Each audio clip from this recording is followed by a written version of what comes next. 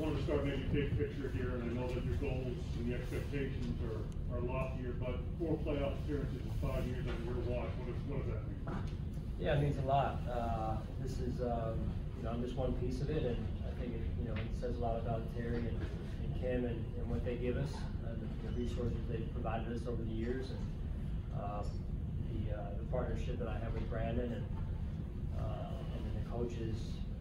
Doing a phenomenal job. A lot of good players through those 4 or 5 years now, and it's been a team effort. So the fans included. I mean, it hasn't all been the highest of highs all the time, and that's to be expected around the NFL. And sticking with this has been important, and it's great to see him again today. What's it say about the standard that you've set here, Sean? That's what we expect.